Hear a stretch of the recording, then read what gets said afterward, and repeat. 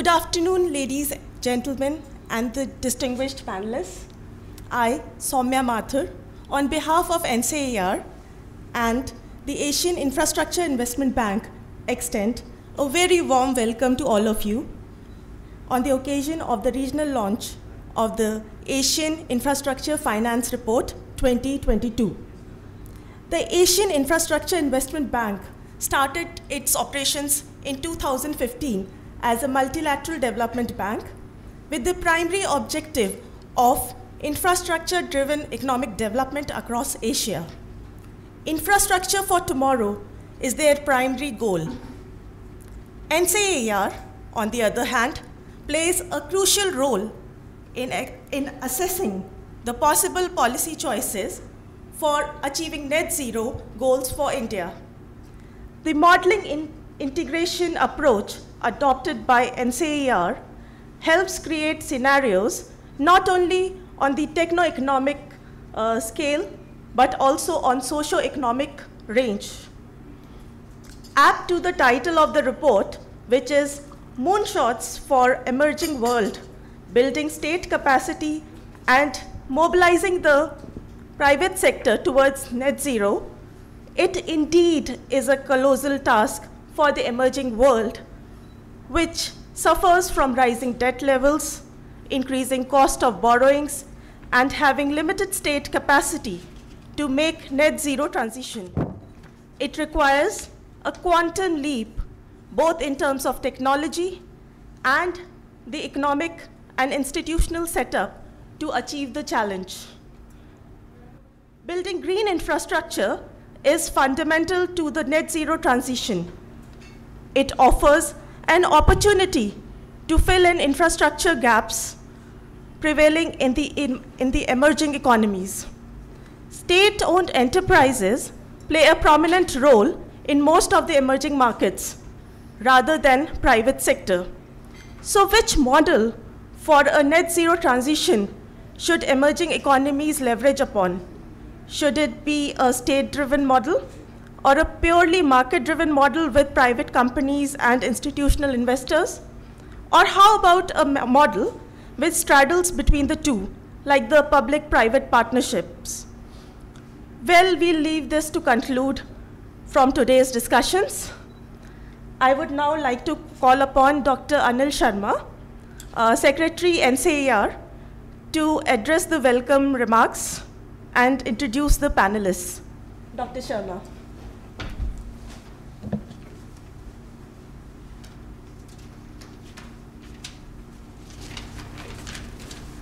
Thank you, Soumya. I'll join Soumya in welcoming you all to this event, joint event between NCAER and the Asian Infrastructure Investment Bank.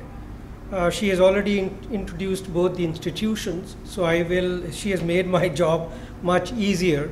I'll not really stand between you and the main speaker. I'll just take a couple of minutes to introduce you to Erik Berglöf. He's the first chief economist at the Asia Infrastructure Investment Bank. He sets the vision and strategy for the economics department and leads the planning, implementation, and supervision of work in support of the bank's mandate. Prior to joining AIIB in September 2020, he was a director of the Institute of Global Affairs, London School of Economics, and chief economist of the European Bank for Reconstruction and Development from 2006 to 2015. He's an expert in transition economies and institutional transformation through private sector development. He holds a PhD in financial economics and an MA in business and economics, both from the Stockholm School of Economics. Just before this event, I was really talking to him. So I think, he has been, of course, visiting NCAER. But when we started discussing it, I just learned that in the first decade of 2000, from 2000 to 2010, when Mr. Suman Berry was the Director General of NCAER, he used to visit NCAER as a part of, early setting stage for G20, wherein we had this consortium of 4 countries, Brazil, China, India, and Russia. So I think he was a part of those discussions. So it is fortuitous in a way to have him at NCAER and to hold this event jointly with AIIB. I'll now request Erik to take us through the presentation. Thank you very, very much.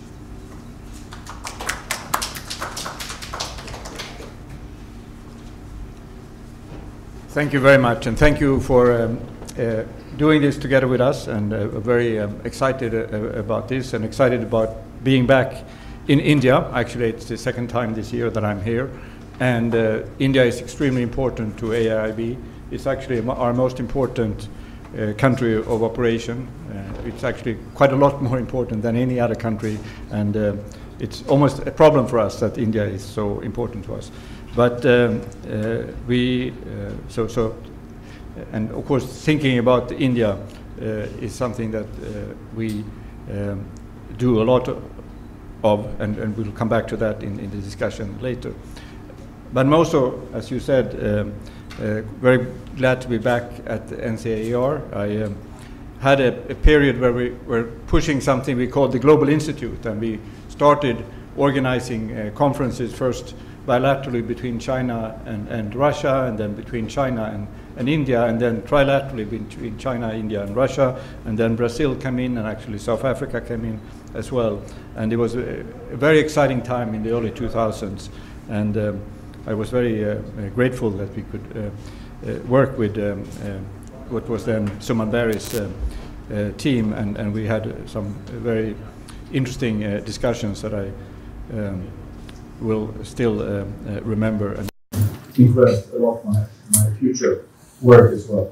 So I'm going to talk about this annual flagship report, and give you first a little bit of background to why we chose to write this report, and then to go through the report. So, as you will be familiar, in the lead up to COP27 that took place in Egypt, there was a lot of discussion about loss and damages and the compensation that emerging developing countries rightly requested from the advanced economies that had created this problem of climate change. And there was also a lot of, again, legitimate accusations that you are asking us to constrain our growth because the problems that you created.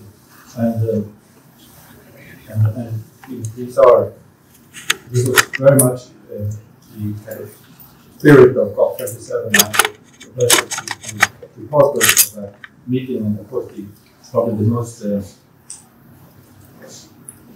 significant achievement there was that there was at least, it was put on the agenda, and it was also in the final conclusions there was the acknowledgement that there should be established a fund to try to achieve these kind of transfers.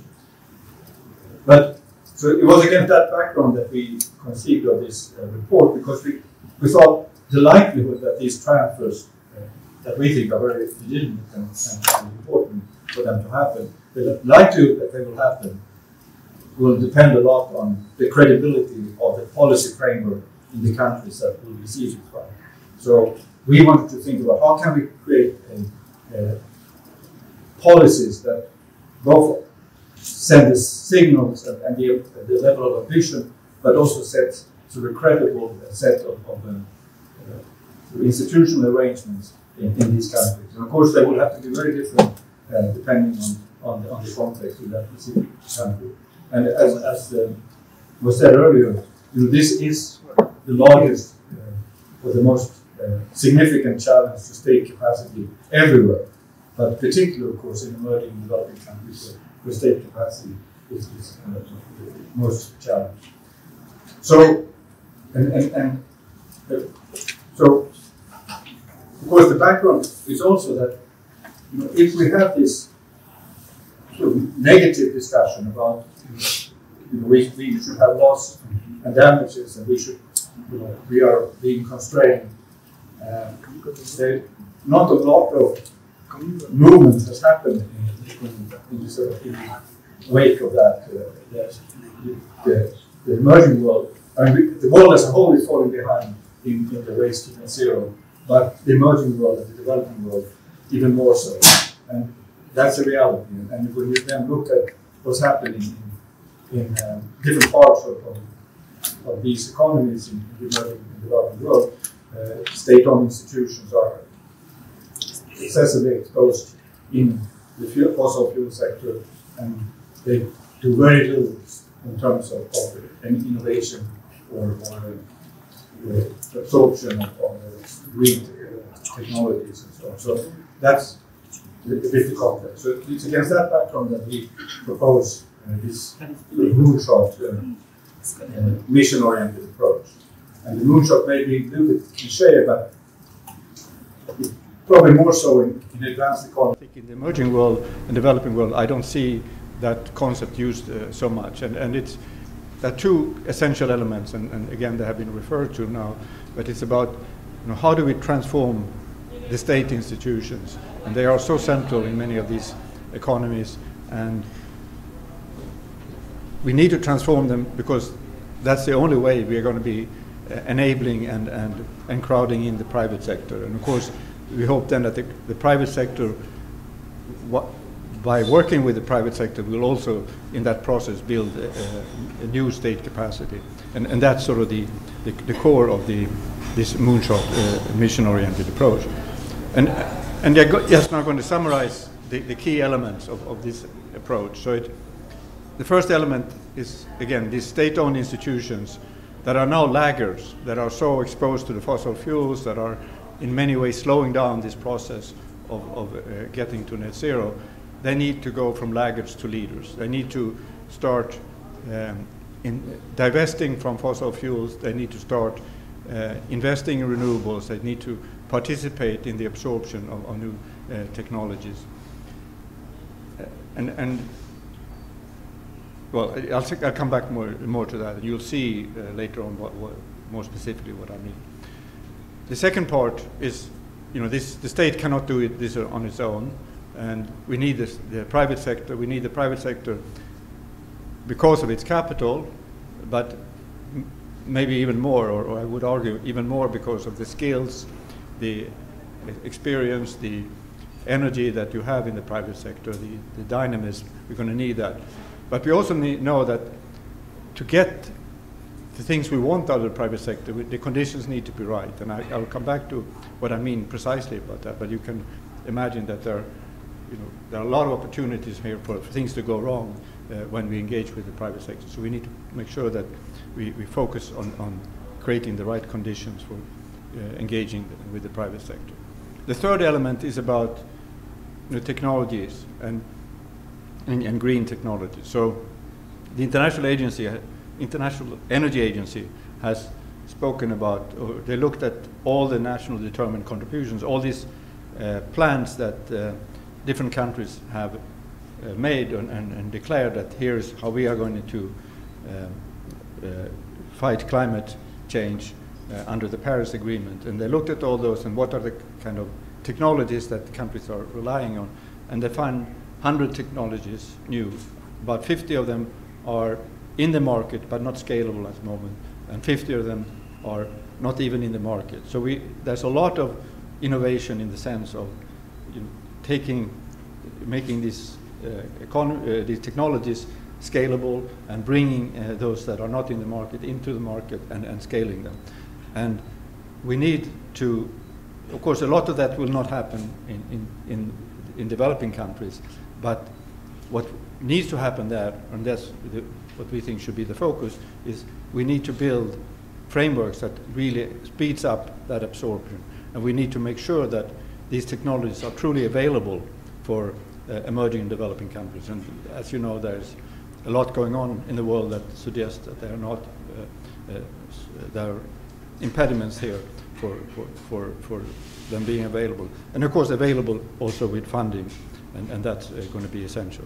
The fourth element, which is I think generally accepted but very hard to implement in practice, and we don't see enough of a commitment to a carbon price. And the carbon price, why is the carbon price so important? Well, it is of course important because it affects consumption in households and in manufacturing, but it's also very important because it really provides incentives for innovation. So it's a combination of the impact that it has across the economy and sending signals throughout. Extremely important. But it won't be sufficient. So we need also a lot of what I call mission-driven coordination. And that's, of course, where the state capacity is going to be, very critical, because this is things that require strong institutions to get it right. So, and the final thing, and this is something that, of course, is very much on the minds of policymakers in India, is to make sure that this transition, as it happens, is smooth, so people can predict and make choices in their lives, and is fair, so it's an inclusive process. So people that are affected by the decommissioning of fossil fuel assets, they are reskilled or compensated, and that's not just an add-on. This is absolutely critical. I was presented as an expert on transition, and one thing I know about transition is that if you don't include this social element, and this transition process is going to be reversed or be deviated, and it's so critical to bring this and integrate this as a key element of the process. It's mentioned here last, but it's absolutely central to the Moonshot. So I thought so this is the 6 elements that I identified as the most important one. I thought I would give you one example as an illustration. It's not a sort of complete one, but it's one that I think kind of gives you a sort of more concrete idea of what we're talking about. So this is something called the Nuefi. It means something like welcoming in Arabic. It's a so-called platform or country platform that was announced at the COP27 by Egypt. So it's Egypt's attempt to do a moonshot in a way. So it looks at how can we build the renewable sector. Egypt has tremendous opportunities particularly in solar, but also in wind actually. And what it does, it brings together a long pipeline of renewable projects, solar and wind in particular, but also some other. And then it also provides a program for phasing out fossil fuel assets, and with that also some just transition programs. It brings together the development partners of India, particularly the development banks. So EBRD has been particularly engaged in this, but also AIIB is part of this, European Investment Bank is part of this.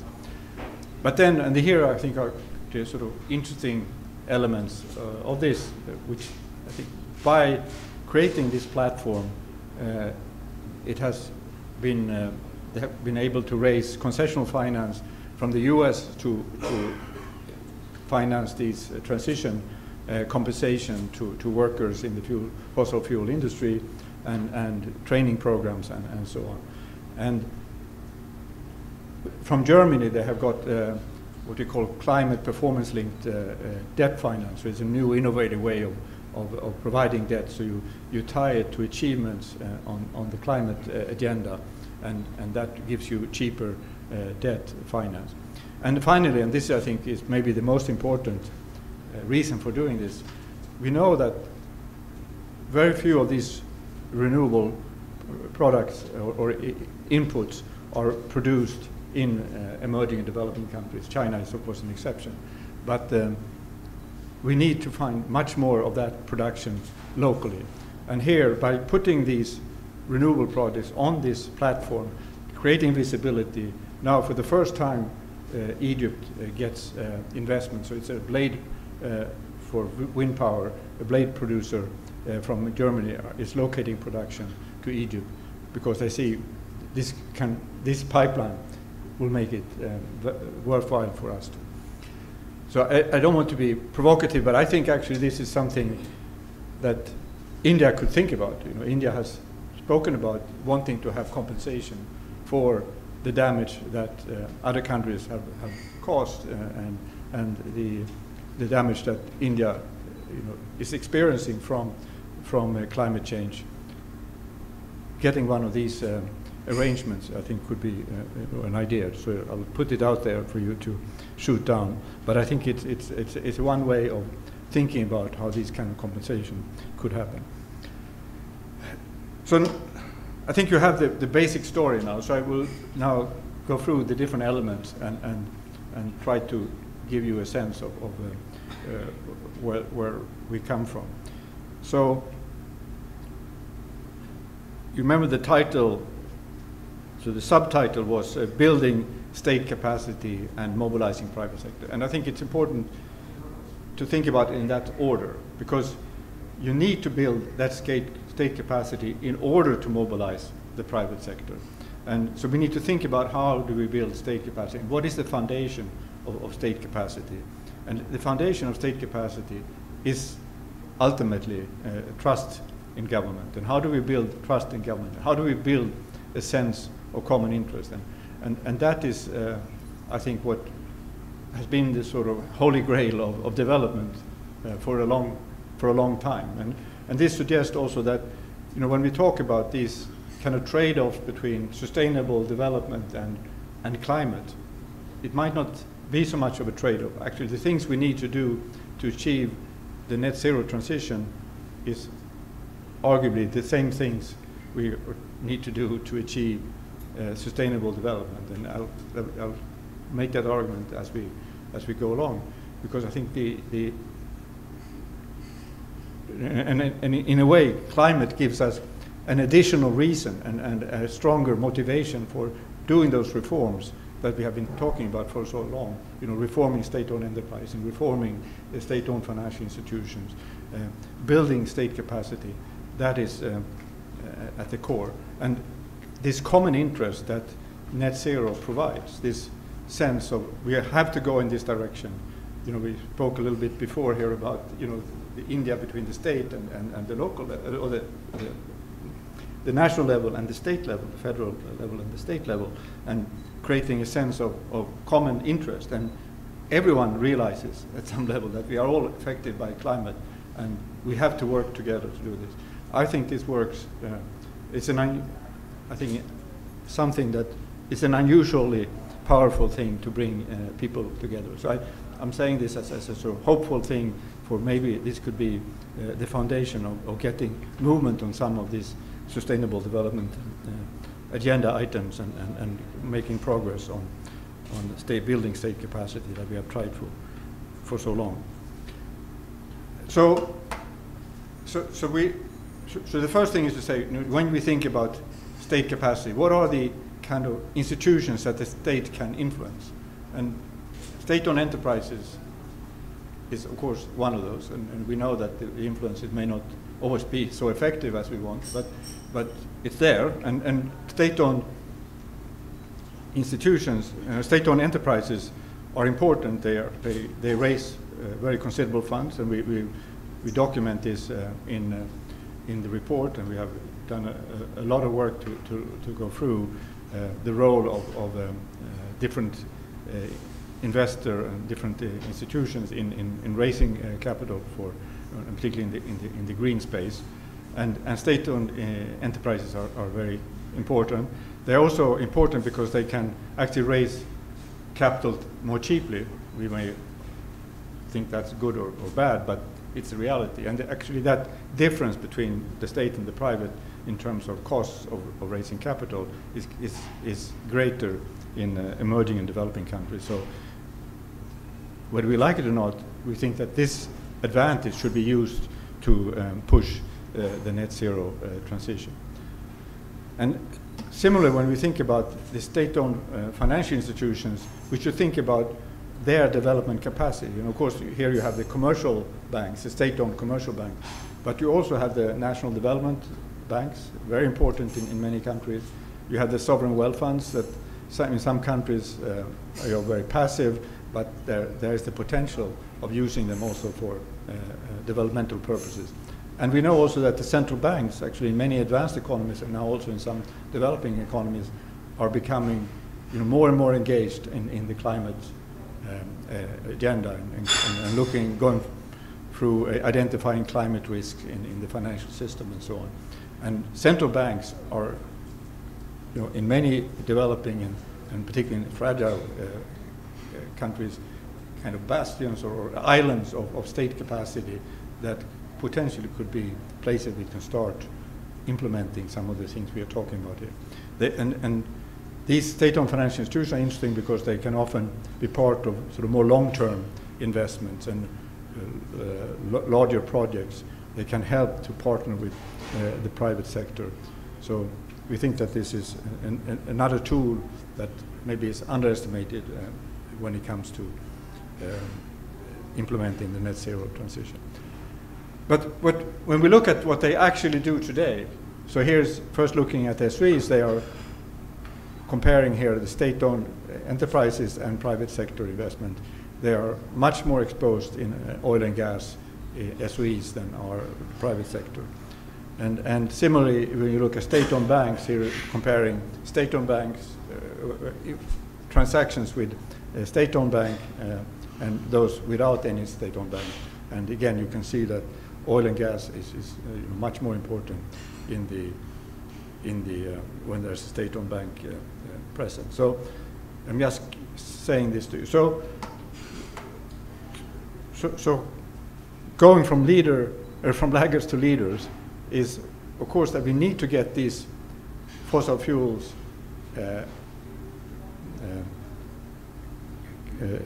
dependent SOEs and state-owned financial institutions to start engaging in renewables.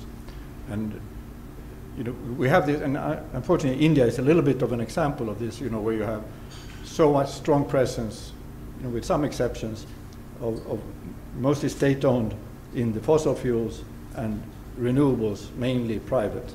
And there are some, I know that Coal India now is doing renewables, and there are some private investments in the fossil fuel sector. But that is a completely artificial distinction. It shouldn't have to be like that, and it's probably not a good thing if you want to push the net zero agenda. So we need to give incentives to these SOEs and state-owned financial institutions to engage on renewables.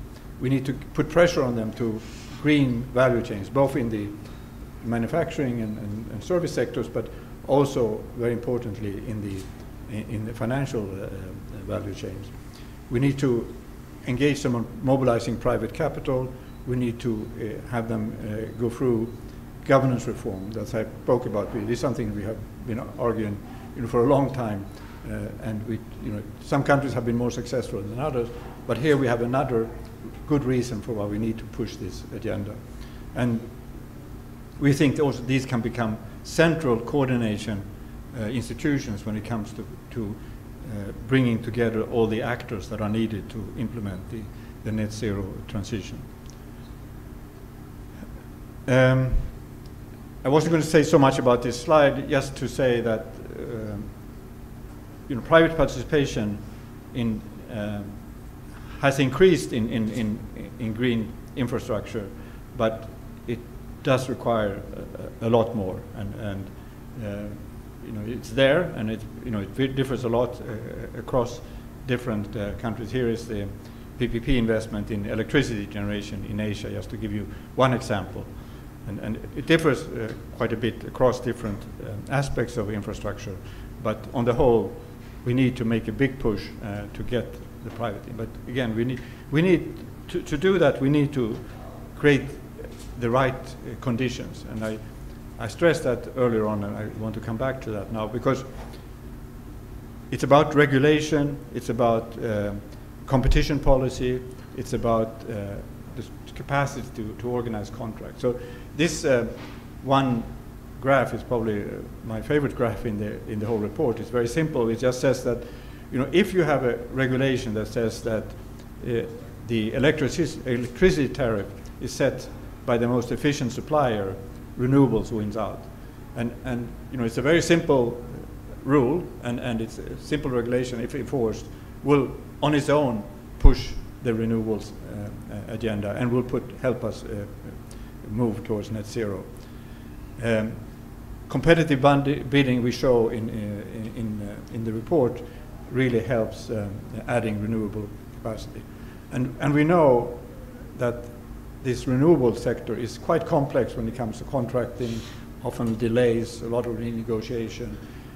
Policy context around these are very tricky often, and so it's very important that you have robust contract management and so on. So state capacity becomes important, and of course there's been an incredible evolution or revolution, if you want, of the pricing or the costs of renewables. So now the world is flooded with cheap renewables, but it's not so obvious that we have the capacity to manage this everywhere, and the demands that it pushes on, puts on the rest of the energy system. So we have to really try to build state capacity to make use of all the potential that comes from renewables.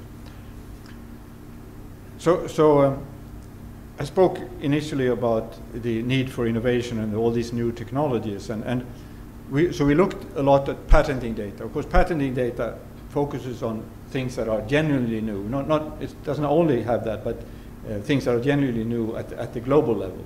And of course, what we really care about is what is helping in a particular economy move towards net zero. So it's about, this is a patenting data showing across different countries the value. So these are looking at patents and then estimating the value of those patents and comparing different parts of the world. And we can see that actually, India is nowhere on this, which is surprising given the sophistication of India when it comes to a lot of science and so on. So so here is the focus here should be on developing not so much the things that are new globally, but the focus should be very much on making sure that these technologies that are developed, wherever they're developed, they're available, and the countries can absorb them and develop innovation platforms that focus on absorption and adaptation of technologies. And that requires, I think, a lot of sort of a mix of policies, and carbon pricing, as I emphasized early on, is going to be a very important element of that. But it cannot do it on its own. You need to think about how do you push this innovation agenda. How can you combine it with access to finance and technology, and how can we find various ways of facilitating this. I'm going to say now a few final words here on state capacity, because I think I've spoken in very general terms about state capacity, and of course won't be time to go into much depth, but I wanted to bring out a few features that I think are important of state capacity. And so there are three words that we sort of picked up from the literature. This sort of credibility, so the ability to stick to policies, and here maybe the most important one is to really enact emission pricing and reduce fossil fuel subsidies, and being able to stick to that and giving clear signals to the state-owned sector, but also to the private sector, and that's going to be a critical element of credibility. We said the coordination will be needed, having a dedicated body to inform and monitor implementation, and here we're thinking about some of these climate councils or climate committees or that have a role in terms of keeping alive the discussion and the debate around climate, pushing different ministries, different entities at different levels of government to push net zero agenda forward, working with academics to bring in research and so on, keeping that alive, having a dedicated body that also is independent from government, importantly. That I think is a key element in the coordination. Finally, on expertise, having a dedicated institution that really knows how to assess these different green technologies and how to adopt them, what is best suited for our energy system. I'm conscious of time now. I think we started 10 minutes late. Yeah. So if you can wrap up in 2-3 minutes. Yeah. We So can have 2-3 yeah. questions from the audience. Yeah, exactly. We in the report we go through 3 country studies. One is of India, one is of Indonesia, and one is of China. And I think I don't need to tell you what India is about, but I'll just say that for us, I think the real challenge I think in India is how the private sector has done an incredible job in pushing renewables, but there need to be the same thing happening in the state-owned sector, and there are some positive signs in terms of Coal India, for example, moving into renewables and so on. But we need to have all hands on deck when it comes to renewables. The electric mobility sector, the EV electric vehicles need to develop. When it comes to green finance, it's still, I think, very much in nascent state. There's a lot of room for development there. Again, I think you know this, but it's a bit surprising that, for example, private banks have not been more engaged when it comes to financing renewables, and relatively little FDI inflows into the non-conventional energy sector. So these are some things that we think could be worth pushing deeper in understanding. I'll probably skip Indonesia. Just a few words on China, because I think there are some elements of the Chinese experience that is interesting. Is so we look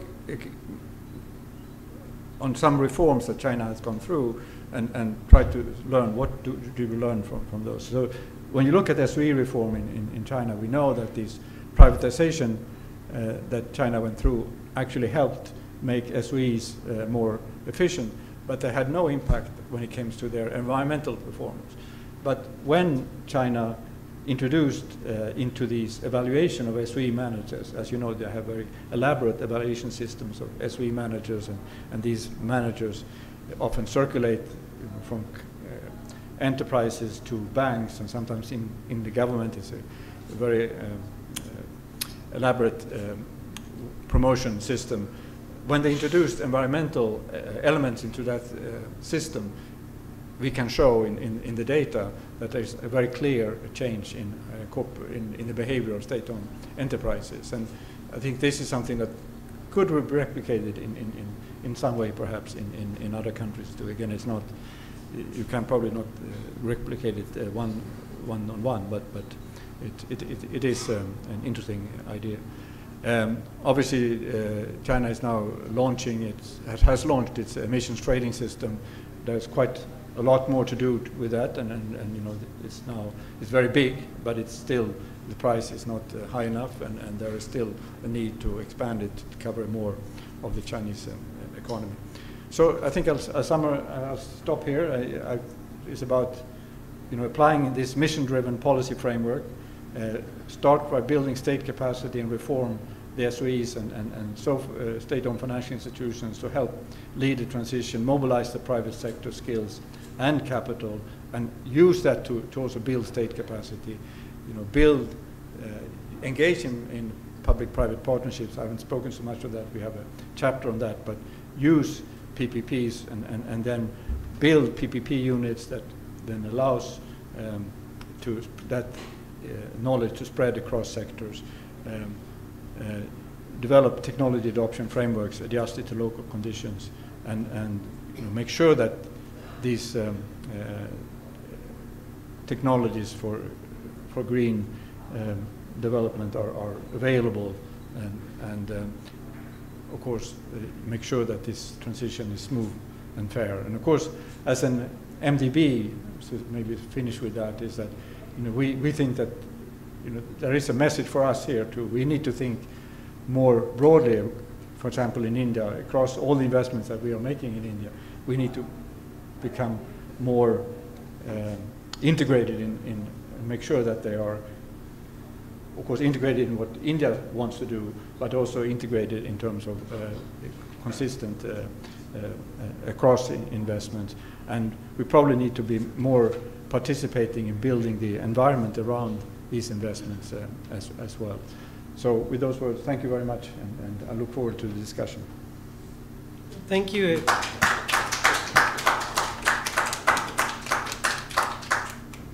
Thank you, Erik. There's a lot of information and analysis in the report, and I think they have you've done a thorough review of literature and have really put various actions in action points in buckets.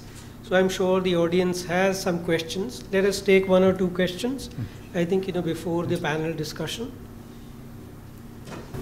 Yes? Hi, that was a very interesting presentation. It'll be nice if you can also introduce yourself. Okay, I'm sorry. I'm Neeta Mehra from JNU. Okay. I sort of work on climate impacts adaptation. So that's where this question comes from. So most of the work that you presented, when you talk of net zero, the focus is essentially on climate mitigation, as I understand. Now, if you were to go broader, given the fact that climate change has happened and there are local communities that are really suffering, in terms of capturing vulnerability, whether that's due to slowly changing climate or extreme climate events, is AIIB also thinking of investments in adaptation infrastructure, which could be in the form of early warning systems or climate weather advisories through ICTs? That was the question. Thank you. So a couple of answers to that. The first one is, how does it fit into this analysis? That I agree that we focus here a lot on mitigation, but I actually think that this sort of just transition also has elements of building in resilience and making sure that as we go through this transition, we also see to it that we are making sure that the impacts of climate is shared, and that we try to soften the impact for those most vulnerable. So actually this is very important for AIIB, and I think we have the highest share of adaptation finance of any MDB, and I think we're up somewhere around 35% now in terms of our share. We look at every investment that we make to screen it for whether we can, is there some possibility. It is very difficult, as you know, having worked on adaptation finance, it's much more difficult to structure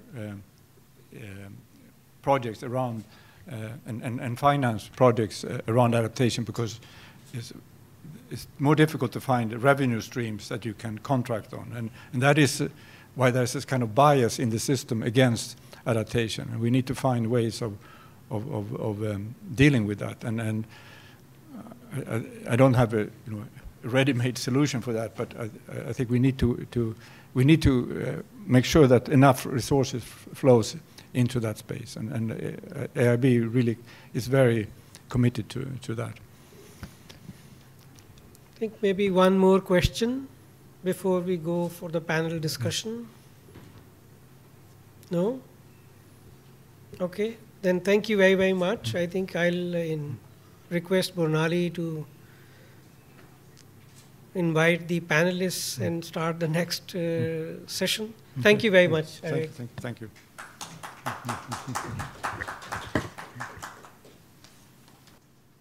Without much ado, we'll start the panel discussion and see what our luminaries have to say on this pertinent issue of financing the green infrastructure for net zero transition in emerging economies. The moderator for the discussions is Mr. Subhamoy Bhattacharjee, and the panelists are Dr. Purnamita Dasgupta, Dr. Laveesh Bhandari, and Mr. Rahul Bharti. I invite you all to please come for the panel discussion. Thank you. Anyway, first of all, thanks a lot to NCAER and Asian Infrastructure Investment Bank for having organized this.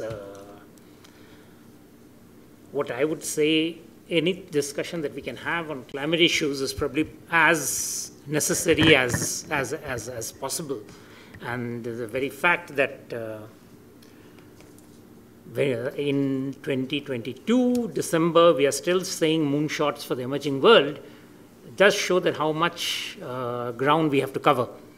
That is, I think, a very major point. And as Dr. Erik Berglöf's presentation showed, frankly, the ground to be covered is far more than what has been covered.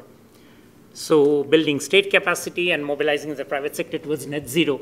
What I'll do is, Bharti had suggested that I give a first initial few minutes for speaking on it. I will rather forego that opportunity. What I'll instead do is, this is a very good panel. Dr. Bhandari, Mr. Rahul, Bharti, Dr. Dasgupta, they are all extremely erudite, and most important, they like to share what they have, the knowledge. They're extremely engaging speakers. So instead of me trying to get into issues, let me ask, and I'll start, Laveesh, I'll start with you. You know, the very provocatively handled word moonshots, that from there, let me start off from there itself. Take a few minutes, say everybody, we are saying 5 minutes, but like 4 to 5 minutes is probably a better idea. And anything that you have to say, I mean, we always say things which we say first, and then after that, that itself is the most important point. So Laveesh, then I'll come to Dasgupta and then Rahul on that sequence. So yeah, what are your initial ideas? Thank you. Thanks to NCAER, AIIB, Anil, Burnali for inviting me here. I must say that was an excellent presentation, and I really loved what I read. And I must say that after seeing your presentation, I'm going to go back and read it even more carefully. Any report does, I think, has two objectives. One is, of course, to improve awareness, and the second is to instigate thought. So I'm going to just talk a little bit about the 4 or 5 points which have been highlighted and what thoughts I had on those. And later we can, of course, go into a specific issue. First, I really loved the point when you started off that there is an inherent unfairness. And while we can all accept it and also complain about it, we have to move on from that. And I cannot underscore the unfairness in net zero, unfairness in choosing a date and not looking at the transition path, unfairness in calling for carbon taxation and carbon pricing without truly understanding the massive ramifications it just could have. But we all need to handle this problem. And one way of handling this problem has already been addressed in the Q&A. In all probability, we are not going to make it. We're probably not going to make the 2 degree as well. 1.5 is gone. So the challenge before us, while mitigation is kind of a necessary thing for survival, it is not sufficient. It is adaptation. We will not survive. And what I mean by survival is essentially strong economies that are able to generate surpluses, which can mitigate all the way down to 2070 or 2050. So we need to adapt quickly. And adaptation is not just about people and livelihoods. Adaptation is also about governance. Adaptation is also, of course, about industry. And adaptation is also, of course, about the relationships, the institutions that all will need to adapt to a very different environment. The report, I think, does a very good job. It's not just talking about a general objective. No, go down to specifics. Fine, if you need to change, then you do need to change your public sector entities. Absolutely, and in India especially, we do need to change our the way PSCs have worked in the past. But you know, that's a challenge for us researchers. PSCs have always been a challenge. My first study that I did when I came back to India was actually in NCAER, was on public sector reform. And it hasn't changed. It was like, what, 25 years back? It hasn't changed. I did 6 different versions of the book. The book never got published, but everyone in the government read it. Okay, but nothing has changed. Now, just saying that, okay, fine, because of climate, now you need to change the way you govern public sector enterprises. Yeah, I would love for that to happen, but you know, it's really not going to happen. But again, that is for us researchers to identify, what is the way, what is the political economic challenge that we need to grapple. We need to just get out of this, our orientation with economics. So that's one part. And since I have only 2 minutes left, I'm going to go to the next part of what I think we need to really think a lot about. In the end, this battle will be won by technology. We all know it. And economics and policy will just aid it, right? It is technology. The problem is that the bulk, if you study the patents, the bulk of the patents that across the developing world, Asian world, that we are getting, are in areas which are end of the line. Our challenge is finding that right molecule for that battery. It's in the basic science. Basic science research, perhaps to a lesser extent China, but generally perhaps to a lesser extent Japan. But basic science research and innovation is right now not happening in the bulk of Asia. It is in the developed countries domain. So in fact, if I wanted to spend as an Indian for any basic scientific research, I should give money to the United States. That's the only way to save myself.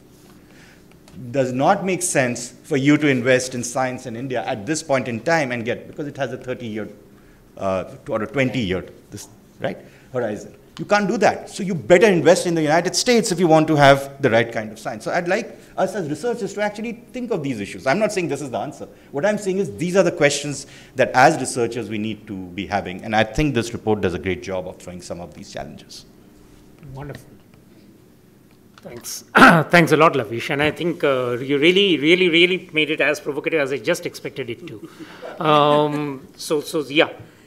It is, and that's the advantage of speaking with Laveesh. You always come back with some very good ideas. I won't paraphrase what you're saying. I'll just instead turn to Dr. Dasgupta and ask you that as an economist, Dr. Berglöf was talking about climate finance.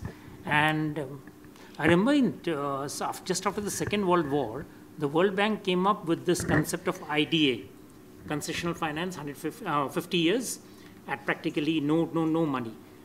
Is it possible for multilateral institutions, we have quite a few of them now, to pool together? They keep on telling us countries to pool together, for them to pool together to create a concessional finance at that possible rates? And I mean, that's one of the issues that I thought I'll just put on your table. Thank you. Thank you. So now I'm debating whether to up the debate level or throw in some more ideas. I thought there's already enough on the plate, but you just... I thought you were just really pushing. You just added to it, but so I'm suitably provoked. And I'm going to say, I don't know about the multilateral thing, but I would say that one of the issues that really I think is important to link with this is the issue of what does a post-2030 world look like. I mean, we are all so focused on 2070, but I don't see how net zero 2070 can get conceptualized or operationalized for an economy like India or any other emerging or developing country without also some parallel thinking on what does a post-2030 SDG world look like. Somehow, most of the thinking that I see seems to just simply assume away that part of the story and decide somehow we will reach all the 2030 agenda goals on terms of poverty, inequality. It's also assumed that and you know, it's okay to assume some basic sufficientarianism principle and say, okay, so this is some basic level of living you've reached, and that's fine, and every economy will be able to take care of it. So if that is the case, then a just transition is a transition where you would allow policy instruments to be framed in keeping with national circumstances, right? So it wouldn't be only about what would be a global goal, but a global goal in sync with national circumstances. I think this is another part that is not really thought through when we think about net zero alone. So, you know, I mean, this is something that to focus on, and multilateralism has to support both the parallel processes.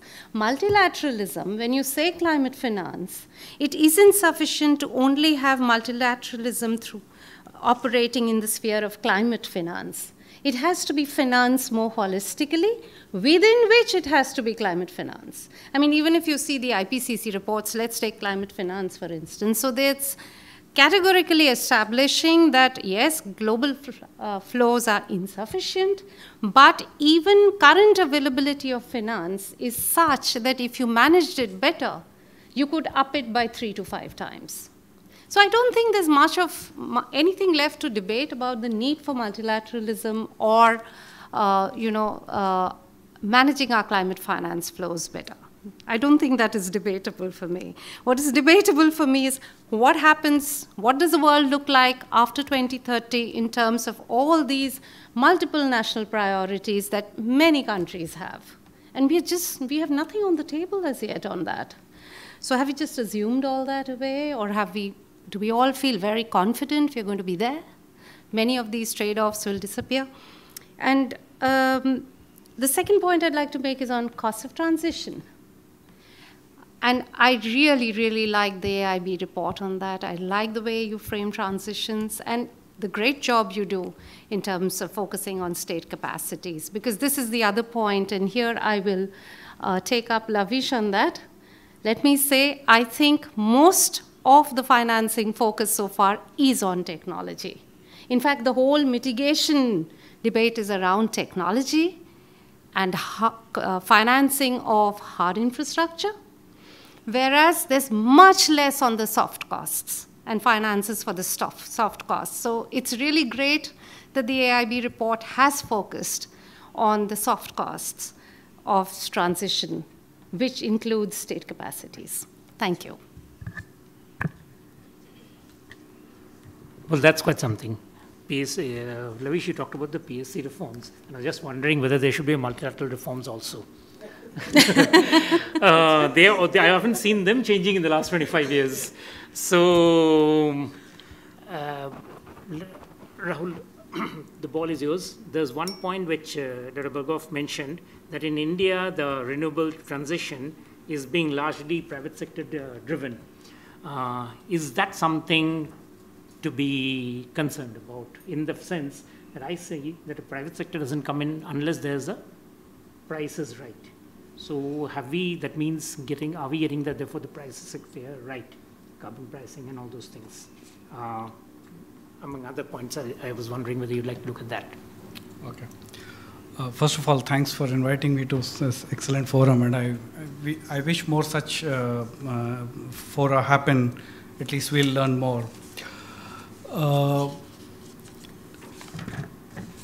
On your specific question on not just renewable, about other vehicles of achieving or not achieving, moving towards carbon net zero, I think the private sector is the ideal vehicle. The private sector is the ideal vehicle because it's the most efficient solution for achieving almost anything. They have a clear goalpost. They deploy technology, and to that extent, I kind of agree with you. Fortunately, India, for example, FDI is open in most sectors. So it is possible to avail of global technology at variable cost, or acquire or bring in those entrepreneurs into India. We are ourselves a case of foreign investment. I have put up India's first lithium-ion cell plant in Gujarat, the only plant which manufactures lithium ions at the cell level. Then we go to batteries. Most of them are assembling batteries from imported cells. And not only are we localizing cells, we are exporting them also. In addition to this, another technology, since you said, and it's even for us, it's very difficult to second guess technology. And lithium ion is not the end of the world. The last word on battery technology is yet to be written. There's a lot of research going on solid state, on metal layer, etc., better solutions for storage. Because renewable, one very important component, partner of renewable is storage. Without storage, renewable doesn't fly. So I believe the job of bridging the viability stretch belongs to the private sector. With all their innovation, with all their hard work, and competition is a beautiful enabler. It pushes you to achieve more, to stretch more, and achieve it. The only missing link, what we see is, and you said, you talked about two things, economics and policy. I agree with one and differ with the other. Economics is purely integrated into it. So I, for example, as a private sector player, cannot separate energy, environment, and economics from each other. It's impossible. And trust me, we eat, sleep, drink, environment all the time. So all that's our a very good point. We do eat and drink environment all the time. I think that's a very good quote. Okay. Yes. With all respect to humor, I seriously meant it, because all our product plans, they start with energy efficiency. Our starting point, our central, it is not a very important pillar. It is the starting point and the central pillar of all our strategy making. So, so economics is clearly linked in. Policy, as you said, is only a side issue. However, policy can sometimes be quite, if sufficient capacity doesn't exist with policymakers, it can be quite of a wild card. The biggest challenge that private sector faces is to keep second-guessing policy. The major issue with policy is, with whatever understanding of energy or environment, I'll finish, but it's an important point. Sometimes they end up incentivizing the means rather than the end to the means. It is easier for us to, judge how will technology change over the next 10 years, how will product obsolescence be, what will be the new technology on the horizon. We can take a risk on technology, we can take a risk on consumer trends, but taking a risk on second-guessing policy is very difficult for us. I'll come to that point. That's an important point, but before that, let me go back to Dr. Dasgupta. Dr. Dasgupta, you're saying about the fact that more than technology, it is the adaptation, which is so significant. The cabinet this year, if I remember, they were saying that we'll reduce the overall emission intensity and improve energy efficiency of the economy over time, and at the same time protecting the vulnerable sections of economy and segments of our society. How do you think this playing out in what Rahul was talking about in terms of policy? I think that's got a lot of ways to answer that. So my understanding is that, we have to do both. It's not a question of a choice anymore. So given that, I think, it's going to be tentative, I guess. On the mitigation front, it's obviously there's a lot of space for seeing what help we can get through multilateral processes, even bilateral arrangements. So for example, suppose it's something like CCUS, carbon capture utilization storage technology, for instance. Now we know that billions of dollars have been spent in the US itself, and it is still not commercially viable, right? So day before, in fact, I was at the Ministry of Science and Technology, and we were reviewing proposals on this issue. And you see, one of the ideas that kept coming to my mind was this, that are we just expected to repeat, as Laveesh was also pointing out, the experience? Are we going to be, again, whether it's private, whether it's public, whether it's some kind of a collaboration, again going to be spending that much money, going through those same experiences to get to the point where we where we, sort of find out how these work and how to adopt these in the Indian conditions. You can't just pick them up from here and put them here.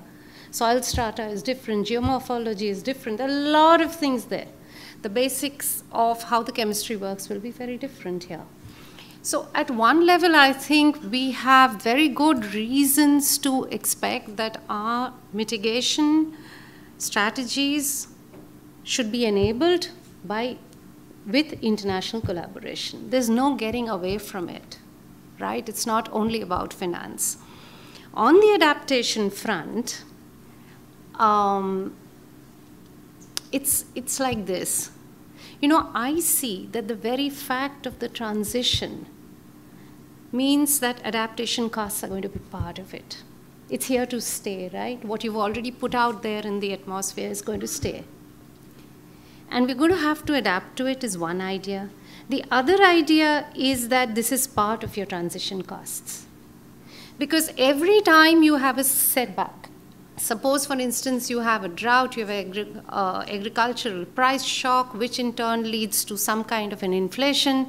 Maybe you need monetary policy to step in. How are you going to get away from the economics of it? So you're, right? So I think the things are going to go together in the economy, both the adaptation and the mitigation. You're not going to get away from one to the other. And so this you can frame as an independent kind of channel of causation. But there are going to be things like, suppose today I hear this talk about, carbon price, implicit or explicit. Suppose it's a carbon tax, for instance. Can I just stop you here in a minute? The reason I'm saying it is because I'm also looking at my watch continuously. But you put up a very interesting thing. And that, I think, relates to what you're saying, relates to building state capacity. Whether when you bring in issues like monetary policy and everything else, adapting Indian position. Laveesh, you started on a very, as I say, very attacking note, footballing, unfairness of it all. So, building state capacity, do you think that is, how well does it address that unfairness challenge? So, your mic is, you can take that, or you can use it. No, it's fine. Actually, state capacity is always being built. It's consistently being built in some form or the other. But the way what we have been doing, and I'm being a bit introspective here, as an economist, what we've been taking is a model which is a liberal economics model, and we are saying, hey, your capacities need to be in sync with our model. Okay, we've actually been wrong in this. So in that sense, what we really need is a state capacity which is in line with whatever is the requirement of that time. It is not clear to me that public-private partnerships, for instance, are necessarily the only way out. A classic example, and public-private partnerships can be defined in so many different ways. It can just include just about everything. For instance, a renewable energy space, is it a public-private partnership? Is it a private-only? The amount of guarantees that the state has given, especially in terms of getting revenues on time, is that a sort of a public-private partnership? Is it private sector only? I'm not sure. But generally, the way it is considered is that the state and the private sector have co-ownership of some type. Right now, if you remove that definition, then I don't think public-private partnership is a problem. If you insist that state and private sector have to, in a sense, be co-owners, then I have a serious problem with PPPs. So having said that, public-private partnerships in a larger sense, again, of course, will be critical. No one's going to invest in your renewable energy given the way our discoms function. It's just not going to work, right? So yes, it is critical. It is really critical unless you promise that that if you invest today, you're not going to 3 years or 4 years down the line, I'm talking about renewable energy here, charge the prices that are applicable at that time. You need to make those promises. No one else is going to invest. So in that sense, the state has to play some sort of a role, right? But there is a very serious problem, and I go back to it. The state will be in deep trouble. And I think Purnamita has already attested to it. There can be huge macro implications of what's going to happen.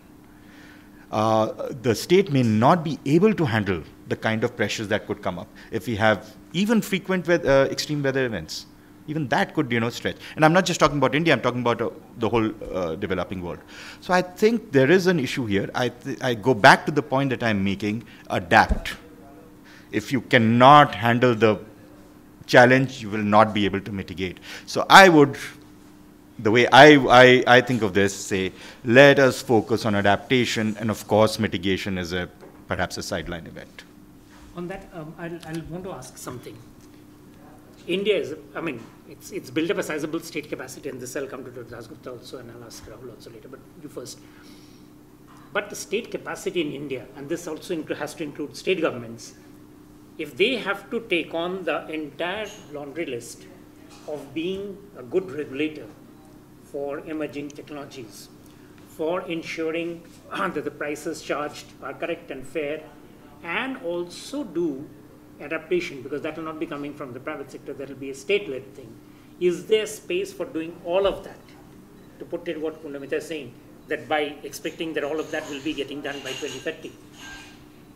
That's a huge laundry list to put on the state, a country like India. Even though it's got a big bureaucracy, and I'm quite that's the beauty of the price mechanism. It can create those things, except, and there's a qualifier, and again I keep on going back because we ourselves don't know the ramifications. Suppose we were to put in a very, how do I say, a very effective carbon price mechanism, suppose, right? The amount of change that there will be in the economy, it could have very serious implications, right? Especially because we think that to be able to make a difference, we only have, let's about 10 years or 15 years. Beyond that, then things get out of hand, right? So if we very quickly put up an effective carbon pricing mechanism, we get into macroeconomic trouble. If we don't, then there is a mitigation problem. So in that sense, I do again go back, adapt. That is the critical focus. And of course, through the public sector, whatever we can do on the mitigation front, there are only a few organizations that need to be addressed. You can.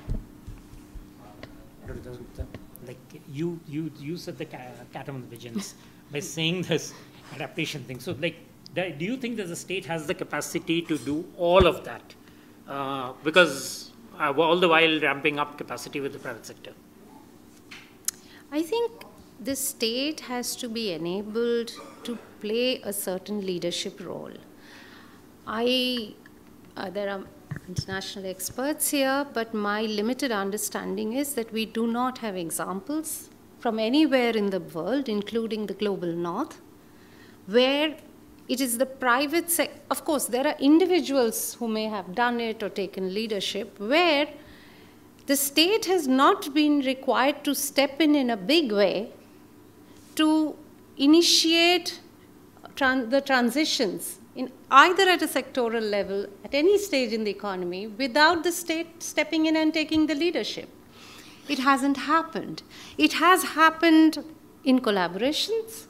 It has happened in certain cases with the state stepping up and taking the leadership, and maybe it's come in through a regulatory manner, through a command and control approach. And where markets have functioned because often enough these did not just pop up out of the blue like that. It happened because there was a lot of regulatory focus on the need for a certain outcome.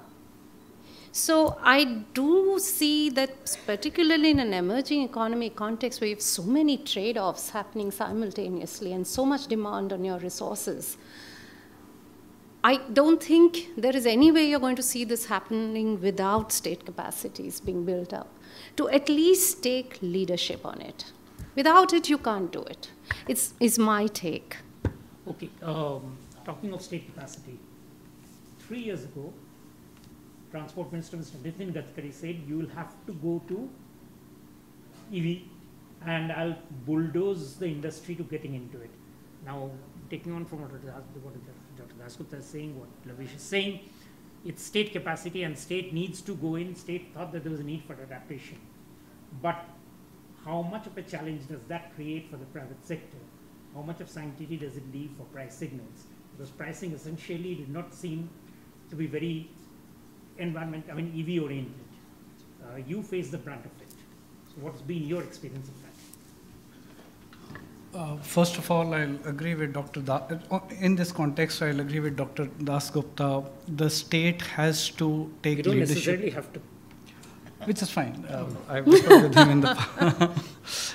The state has to take leadership and define an outcome, and then define a regulatory mechanism, and then markets follow. And he made a statement, yes. Of course, in all these statements, even by Niti Aayog, there is an element of stretch in the ambition, which everybody realizes. And even in, closed room discussions, we acknowledge with each other that there is an element of stretch, but this is the direction to go. At that point of time, I'll also mention that there is a cost stretch. The cost of transitioning to much lower, you mentioned 45%, incidentally, in the transport sector with some stretch, we should be able to this is on a base of 2005.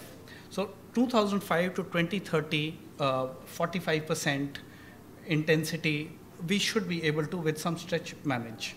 And we are happy about it, that we can claim such a target. But it does come at a cost. Sometimes the infrastructure, for example, charging infrastructure, is just not sufficient to support it. That is where we continuously request the policymakers kindly be flexible on the path to the end. Please do not define the means or the paths. Define the end goal, which is just CO2 or the GHG, and allow us the R&D or the innovation to achieve that goal. And let all policy be incentivizing the end rather than the means to an end. And I'll again, she talked about the unique context of India, and things need to be suited for India. Compressed biogas, for example, it's a beautiful technology. It can get you carbon negative at times. So, and we are, as much as I'm working on cars, I'm also working on the fact that if we have to capture the animal wealth of India, if you scrape through the cow dung from the ground, some amount of soil comes in, and that soil spoils the, my digesters in the biogas plants. So we are working on all such fronts, any such technology that can uniquely serve India given its unique context, and we adapt to the end measure, yes. But to finally answer your question, there is a stretch, and it comes at a cost. Stretch and comes at a cost. I'll just, at this point, I mean, of course, Laveesh, you've got a hard stop, but if you could take a couple of questions from the audience. I have lots, but let me see if the audience has, if they are staying awake. So, yeah. Please identify yourself and which panelist you want to speak to, if there's anyone to. Bhandari, would you want to start? Sure. It's a quick comment. Actually, I was recently asked to read Laveesh's this thing that I was recently asked to actually read Laveesh's report on public sector enterprises. And it was in the 1980s. It's a phenomenal report. So I read it actually last year. And when I was reading it, I just actually thought, oh, there's nothing new to add. It's already all been done. And the numbers, again, reanalyzing the numbers, there was actually nothing that could add to the report. It's one of those gems that lies in our NCR walls. But one question that in our recent work that I did on farm mechanization, I did find that it found similar results, that the public sector into this thing on research is coming down, investment in research, whereas private sector investment in research is going up. And in that sector, there is a lot of investment in, relatively speaking, to other emerging countries. There was investment in green technology, like green tractors and so on and so forth. So, and I'd want to bring on the debate, I want to question to Laveesh that, or to everybody in the panel, is given the recent monetization debate that is happening, that we want to monetize our assets, how will, when you talk about public sector enterprises, what is the role, if you're going to monetize them, they're actually passing off to the private sector. So what is how will you, leverage the public sector enterprises, how are the two related to each other? The two, that while we are on one hand trying to monetize assets, on the other hand we want them to take a leading role in moving towards net zero. Okay, Laveesh, you start off in Rahul also. By the way, we are talking about monetizing of assets, not of MLAs. Very quickly, monetization is not obviously privatization, because the control is still in public sector hands. And by public sector hands, the problem essentially is not anything to do with public sector, but the lines of control. The lines of control go through bureaucracy, which is changing very frequently. So if you are reporting to someone who changes very frequently, objectives are changing, et cetera, then of course you as a public sector manager will have some sort of a problem. So that is the biggest issue there. However, the theory says that the market, even though only some part of the total ownership is with the market will price in that. And that will send a signal to the public sector manager to behave. The problem, given that 20 years of whatever little bit of monetization we've done, is that those signals haven't helped public sector managers perform better. So that's the issue. This is, I just talked, before I asking Dasgupta, I thought I'll ask Dr. Arora if you would like to come in on the debate now. I mean, we have, throughout the afternoon, we have been, I mean, you've been moderating session, you didn't get a chance to put in your point. So, yeah. 1 second, sorry, I just, one thing, sorry, sure. Intervening. On my right is sitting a great example of a privatization. That has achieved great returns for the government, financial. Since you spoke, we were a public sector company. Even when we were public sector, we were able to provide an exception, and there's a book written on it. I'll send you that book. We later privatized when the market realities needed us to do that. So, and there is a whole lot of wisdom on how public sector can still be vibrant and competitive. Yeah, that's an interesting point, and we are delighted to have Dr. Subhamoy with us. And we were taking on the panel discussion on building state capacity with respect to environment, and Laveesh and Dr. Dasgupta and Rahul had some very interesting points to say. But Dr. Dasgupta, I mean, if you wanted to, I mean, I thought you could come in here about the fact that whether the public sector can actually be the leader in terms of developing state capacity for such a complicated thing like climate change. Oh, definitely. I do think the public sector can be. I think, you know, the public sector is not a homogeneous body as we tend to think about it. It's just one phrase, but actually there are all kinds of institutions within this broad term, encapsulated within this broad term of the public sector. So definitely at national levels and subnational levels, right down to the panchayat level.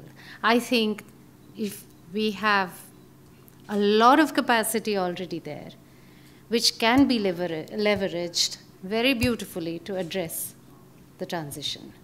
I am in no two minds about it. Yes, possibly lots more skilling, lots more, broadly speaking, capacity building needs to take place to enable, you know, handling this thing that we haven't really thought of much in the past.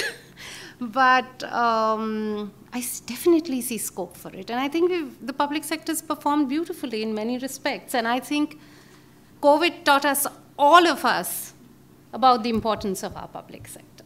Yeah. Broadly defined public sector. No two ways about that. Right.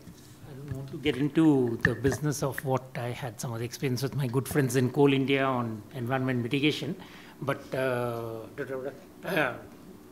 think, you know, we are already late, so maybe we can start the session. Cool. So I'll leave my question. I think, you know, I'll discuss this during the tea time. Cool. So thanks a lot to the panel for having been here, and it was, as usual, a delight. And thank you, Laveesh, thank you, Dr. Dasgupta, and thank you, Rahul, for having been here and joined us. And thank you to NCER and AIIB for giving us this opportunity. All the best. Thank you. Thank you, Chair.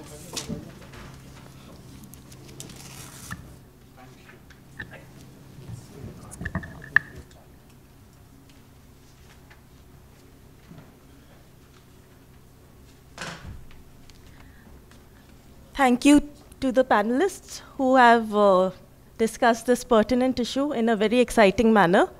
I would request now Mr. Sumen Berry to deliver the keynote address and Dr. Bhandari to chair the session. Welcome, everyone. That was a very invigorating panel discussion. I really learned something of today. It's my privilege and my honor to invite Mr. Berry, who needs no introduction. He's currently the Vice Chairman of NITI Aayog in the rank and status of a Cabinet Minister, an experienced policy economist and research administrator. He has been a senior visiting fellow at the Center for Policy Research, New Delhi, a global fellow in the Asia program of the Woodrow Wilson International Center for Scholars in Washington, D.C., and a non-resident fellow at Bruegel, an economic policy research institution in Brussels. From early 2012 till 2016, Mr. Berry was Royal Dutch Global Chief Economist based in The Hague. And before his appointment at Shell, he served as Director General at our very own institution, NCAER. He had earlier served as a member of the Prime Minister's Economic Advisory Council of India's Statistical Commission and of the Reserve Bank of India Technical Advisory Committee on Monetary Policy. And my most important introduction is that he was my first boss in NCAER and he hired me into NCAER. Thank you, sir. Okay, thanks, Burnali. Look, I'm going to sit here because somehow keynote address sounds very pompous and stiff and prepared, and this is going to be none of those. Let me first, thank NCAER and AIIB for giving me this platform and this opportunity. Let me also talk of another association with NCAER, which is that in many ways, Erik was very important in the, Erik Berglöf from AIIB, who is here and who must have been introduced to you and is a good friend. He brought, in some ways, global engagement to NCAER when he worked jointly with Strobe Talbot at the Brookings Institution to explore the concept of something, I think that was called the Global Institute or something like that, Erik? Yeah. And so Erik was instrumental, or the Global Institute was a kind of de facto sponsor of engagement supported by BP with think tanks in both China and Russia pretty early on. And Rajesh Chadda, who was at NCAER at that time, took forward those relationships even after I left. And so not only is it a pleasure to be at an NCAER institute, see many event and see many friends, but also an opportunity to acknowledge Erik's indirect but long-standing relationship with NCAER. So I did have the opportunity to participate in the Beijing launch of this, but time moves on. And we are here for the regional launch or the India launch, which coincides with the start of India's G20 presidency. I assume that you will have had enough, as it were, discussion and guidance on, as it were, the main content of the report, which is, of course, captured in its title, Transforming State Capacity and Mobilizing the Private Sector toward net zero, and the whole concept of a moonshot. What I would wish to do is to, and Erik would have heard some of this when he was here in July at the Cotillion Economic Conclave, for which I apologize, but I would, in a sense, like to use the musical term, riff a little bit on wider issues associated with the transition to net zero. But let me start by acknowledging the India chapter in the report, which is a very valuable and thorough compilation of a lot of data from a lot of places. And I'm, very pleased and proud that the AIIB, continues to be a forum that brings together thinking and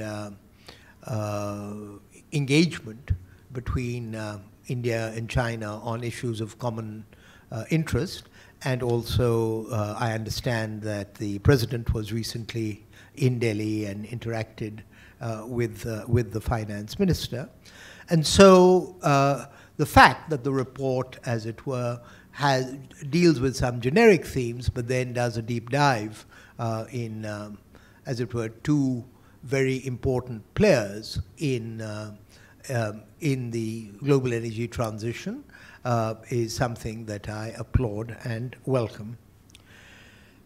What I'm going to talk about are essentially, or contribute to the discussion, I don't know, I hope there's time for Q&A, is basically to just reflect on four issues.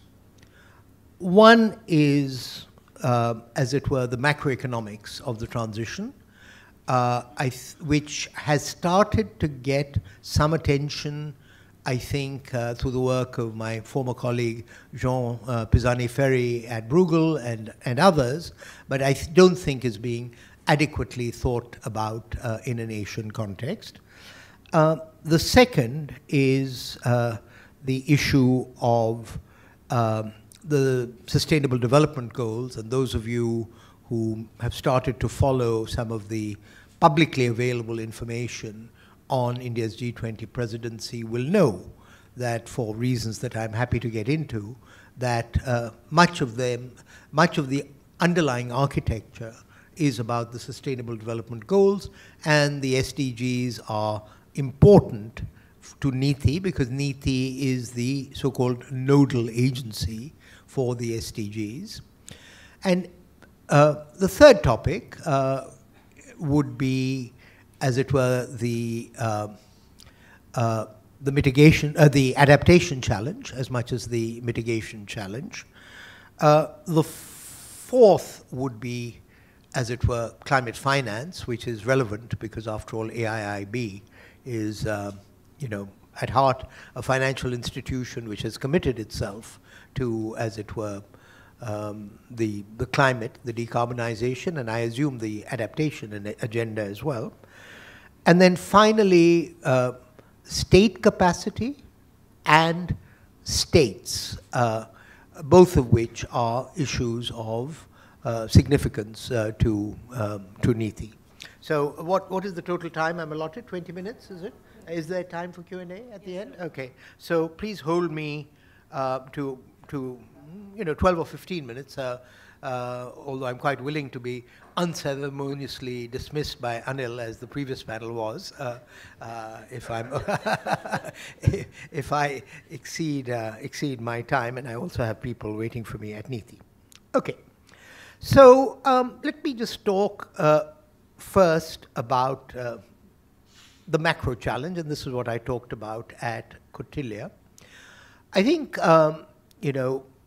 this report, but increasingly other work surrounding COP27, including an important report on climate finance by Amar Bhattacharjee, my former colleague at the World Bank, and Nick Stern, is beginning to redefine the climate challenge as an accelerated investment challenge, that the whole nature of, as it were, the green transition is essentially high capex, low opex, and I'm talking about fresh investments. I'm not talking about stranded assets and all of that. And so the question becomes, and there are some absolutely humongous numbers in the AIIB report, as Carl Sagan used to say, trillions and trillions of stars, so trillions and trillions of dollars. But, the fact of the matter is that the developing world, and I'll speak of India, but the issue is generalizable, is coming into the energy transition after a lot of turbulence. Firstly, turbulence connected with COVID. Secondly, turbulence connected now with the war in Ukraine. And most importantly, the build-up of a lot of debt, external debt and domestic debt, which was justified given the nature of the challenge. And I think, in some ways, while there has been a massive death toll, it could have been a lot worse. So those are the starting conditions, which is that fiscal capacity is attenuated, debt levels are high, and yet if we accept and believe, as I think we have to, as the notion that the window is quite limited, emerging markets, everybody, all major emitters, including India, are being asked to, as it were, step up their investment rates by, let's say, 1 or 2% of GDP. The most specific calculations that I know of have been done by my good friend Homikaras at Brookings, where he looks at the fiscal space that's available, looks at debt sustainability,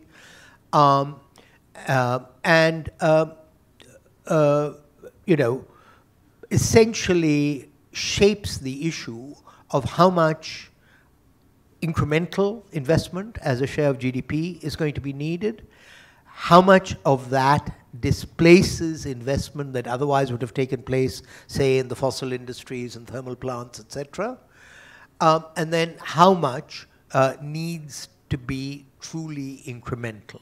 And so just looking at it in terms of the savings investment balance, unless dramatic things happen to saving, if you want to up the investment rate by 1 or 2 percentage points of GDP for quite some time, and Homi's paper provides the calculation for that, that is going to have to be financed from somewhere else. So that is, as it were, the financing challenge, associated with which is a cost of capital challenge, which is also in part under the Indian G20 presidency, why people are beginning to look with greedy eyes at the multilateral development banks. But the point I want to make, for those of you who are development economists, is that in the literature there is something called the transfer problem, which is that an economy cannot actually absorb additional foreign resources without widening its current account deficit. And therefore, the question of whether, and this is the point I raised at Kautilya, whether the world has a financial system which is fit for purpose so that countries like India, and their performance can be monitored, are able safely to increase, as it were, the speed limit or the level of a safe current account deficit from 2% of GDP to 3.5% of GDP. And I would remind you that Turkey is running a much higher current account deficit. So, as it were, the question of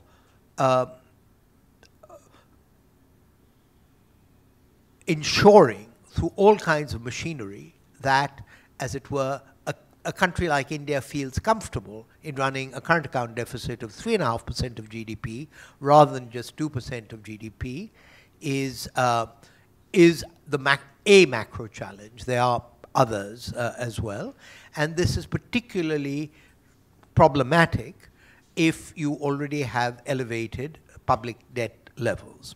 Okay. Now, this is essentially a public finance issue. Much of what we are going to talk about is private finance, and I'll come to that. But I just want to say, at the macro level, what you're talking about is a step up in the investment rate, which, if financed from abroad, will require your current account deficit to rise. And there may even be Dutch disease kinds of issues that you need to think about. I see Sanjeev nodding, and he has the modeling framework to as it were, explore this. Okay.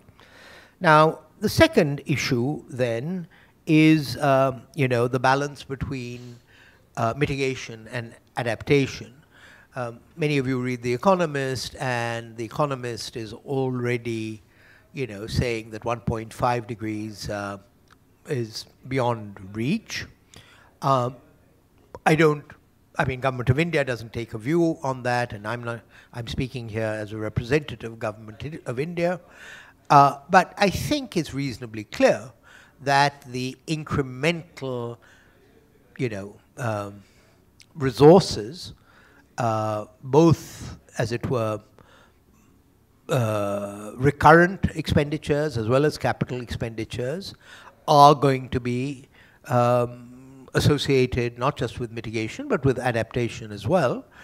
Since I was, as was mentioned by Bornali, in The Hague for 4 years, which is just down the road from Rotterdam, you have to, to see, to believe the scale of the investment that the Dutch are putting in to protect themselves from rising sea levels, etc.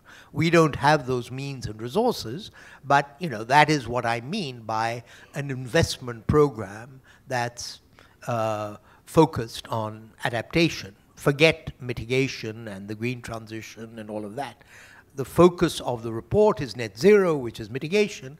I'm just saying that the, if you like, the developmental challenge comprehends adaptation as well, and that has public finance implications which go over and above, or which are not go over and above, but which are nested in, as it were, the investment challenge that I talked about to begin with.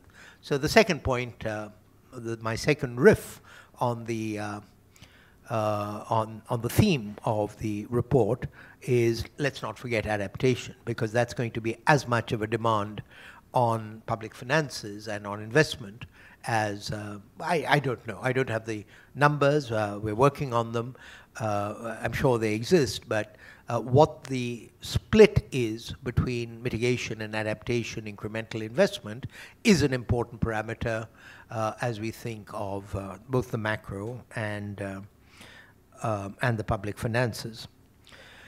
Let me then talk about, as I had indicated, why the Sustainable Development Goals are important and, relate them to some extent to both net zero, but also to the G20.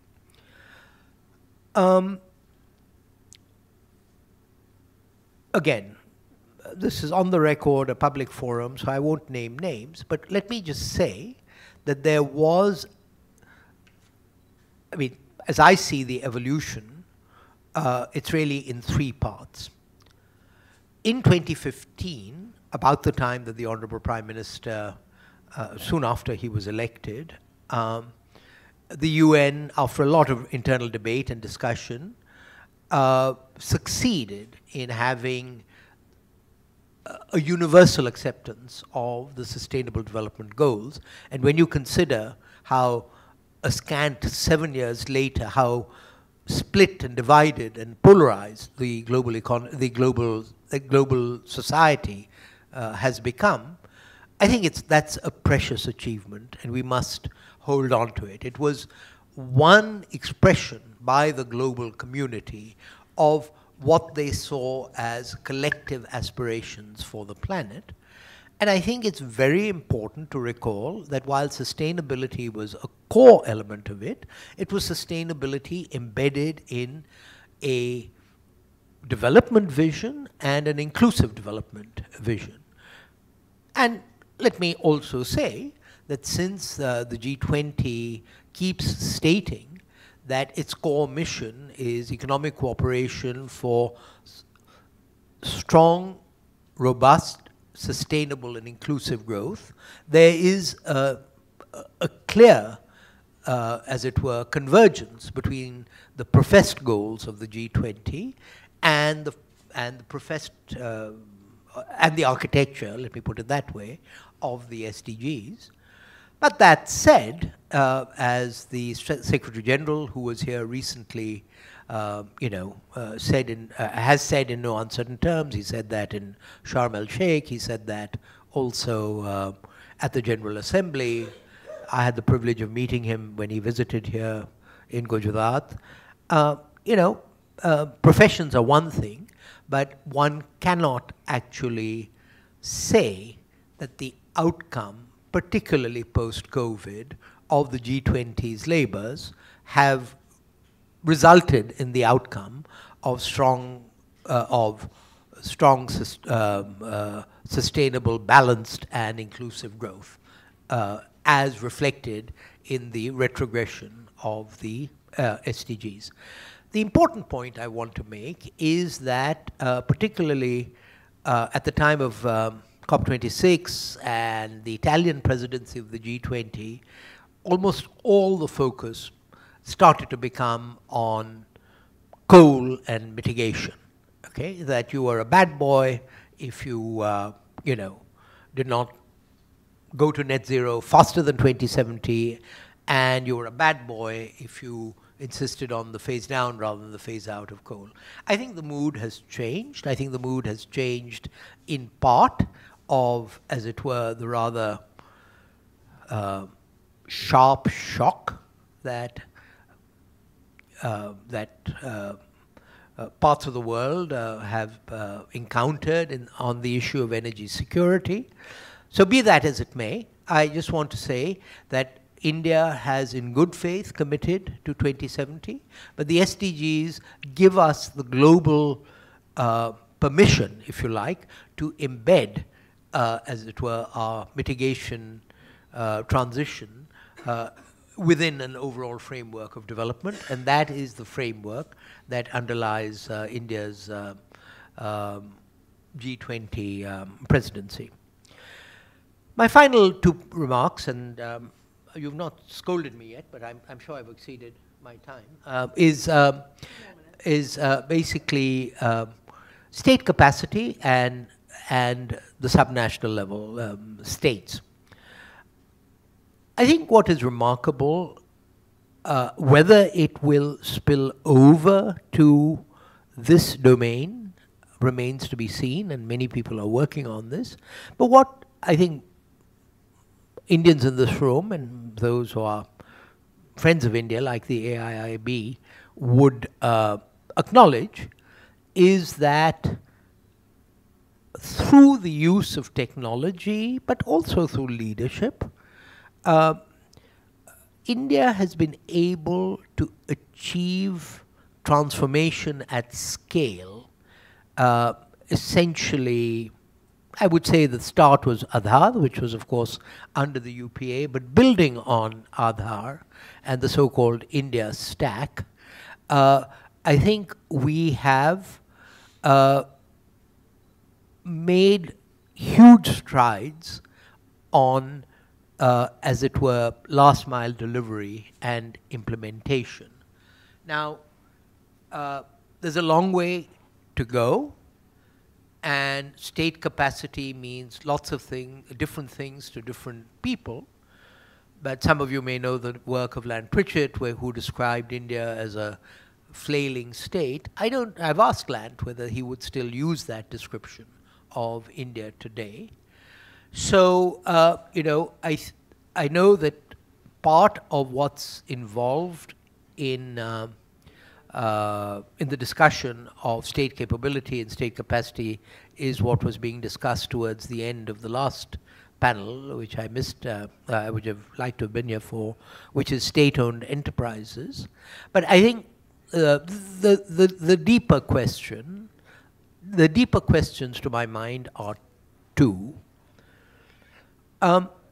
One is,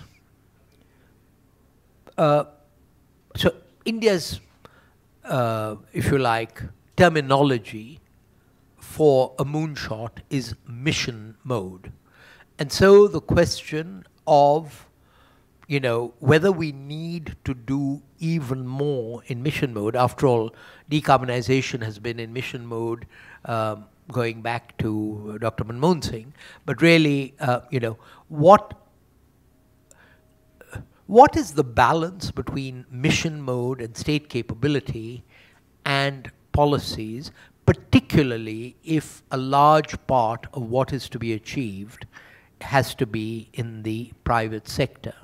My own rather half-formed thought on this is that if there is an area where India as a state needs to progress, it is to, as it were, develop its regulatory culture more successfully than it's been able to do. Erik is here. I don't know if he'll enter into the conversation. I'd welcome it if he did. But again, talking of Homi Kharas, who was one of the originators of the concept of the middle income trap, we're not, we're not quite there yet, but China is. And so, I would have thought that, as it were, shifting from a command and control or even mission mode to a regulatory mode might be, as it were, an important transition in state capability. And then finally, it is very helpful that the AIIB report gives us the profile of what individual states are doing in, for example, PPP mode, and the fact that indeed state attractiveness, administrative capability is very diverse across India. NITI is setting up at the moment so-called state support missions, which are on offer to assist individual states for thinking about their transition, their trajectory to 2047, which is the injunction from the Honorable Prime Minister. But in all of this, at the state level, and indeed, as was being discussed in the last panel, at the district level even, thinking concretely about, as it were, the enormous challenges and opportunities thrown up by the commitment to net zero is, I think, going to be a very large part of our engagement with them. So with that, let me thank NCAER, let me thank the AIIB not only for their work, but also for reaching out to me to speak to a local audience. And over to you, Barnali.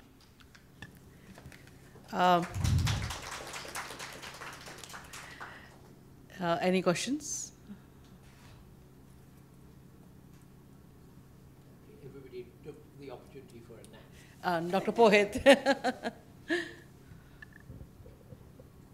Thank you. My question is regarding, I think, probably the more challenge in Indian is subnational level. My macroeconomic challenge is national is okay, but problem is that whatever the transition has to be taken place is a regal state. They are coal or this kind of dirty fuel are the main source of revenue. And the investment will be coming to the developed state, where there is no revenue problem. Thank you. Okay, well, I'll take one at a time. I mean, look, Laveesh was here, and Laveesh for CSEP has done a study on, as it were, the fiscal dimensions. Okay. And it's not just at the state level. I mean, the dependence of the union government also on fossil taxation is pretty damn high. Okay. So I accept that there may be more capacity, but by the same token, let's see where we are. I have worked on Latin America in the past, and I can say that politically, Brazil has struggled and continues to struggle to move from an origin-based to a destination-based value-added tax system, which is very disruptive and involves, lots of, as it were, side payments and transfers. It was rough going from 2017 to 2022, but now, and of course, some of the comparisons are against the COVID period, but people indicate that you know, the GSTN is now working, and that even without, of course, the states will always say we are hard done by. So, I mean, I would say that what this means for fiscal federalism is every bit as challenging as what GST represented. Now, the 15th Finance Commission did, you know, think quite hard about certain other national challenges, particularly health, because it was, you know, more or less required to by the fact that it was working during the pandemic. As the terms of reference of the 16th Finance Commission start to be prepared, and I imagine, or I'm not sure, that NITI might be asked to contribute to those, I mean, I think that would be an opportunity for us to say that states can't do this on their own, okay? And so, as it were, but it has to be incentive compatible as well. And so I think you're right. I think coming up with a design of a federal fiscal architecture which embeds the climate transition in it and takes account of, as it were, different starting points, and not just, as it were, royalties and revenues, but also employment. And this is not only a question of, as it were, the fuels themselves. It's also a question of transportation, railways, all of this. So, you know, I think the message has gone out to all line ministries that the time is now, okay?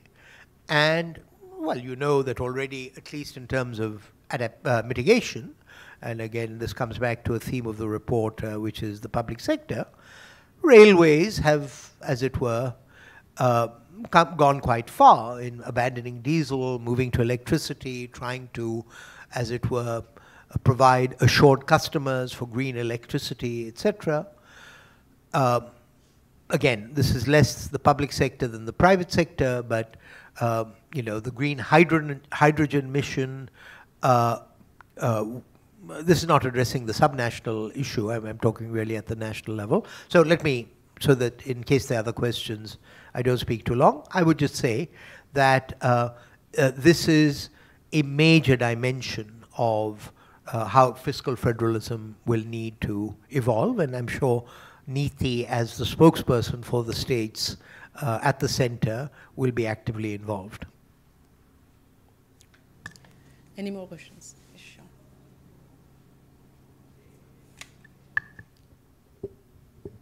Thank you. I was just wondering if you could elaborate on moving from mission mode to regulatory mode, like what kind of regulatory changes are you foreseeing? So possibly GST, etc., is part of that, but what further regulatory changes would you like? Thank you.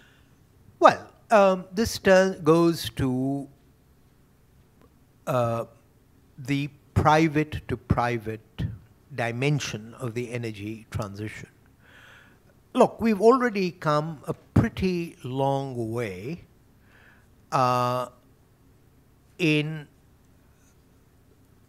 electricity generation. When those of you who were at NCR with me at the beginning of the journey, you know, we had somebody by the name of Gajendra Haldia who was in NCAER, who worked on the first energy bill, which then became the Energy Act of 2003. So at that time, the challenge was to create a regulatory framework that would open up thermal generation away from central and state PSUs, the NTPCs of the world and their state equivalents, to the private sector. And there was a lot of hard work that went into model contract agreements, and there were a lot of hiccups along the way. Some of you may know the story of the, you know, the deal that that India struck with GE at the Bhol. However, I think the record shows that within a decade, a large part of the new fleet of both gas and electric thermal plants were so-called merchant plants, that they had been put up by the private sector, and that then raised the next set of issues, which had to do with security of payment, the status of the financial status of the discoms, etc. At that point, new generating capacity was almost entirely, at that point, new generating capacity was only at the margins coming from the private sector, and yet in the renewables transition, I think I'm right in saying it's only now that the NTPCs of the world are entering into it, that really much of the capacity up till now has been, as it was, spearheaded by private investors, the Renews and Greencos and things like that. Now that is only possible if there is a regulatory frame. So what I'm saying is mission mode is good for getting the public sector to do things. Stable regulation is what you need, and as it were, jurisprudence associated with stable regulation if you want large sums of money to come into investments that are going to be made by the private sector. And I would say that, our performance, for example, in oil and gas has been somewhat mixed because there hasn't been the regulatory certainty.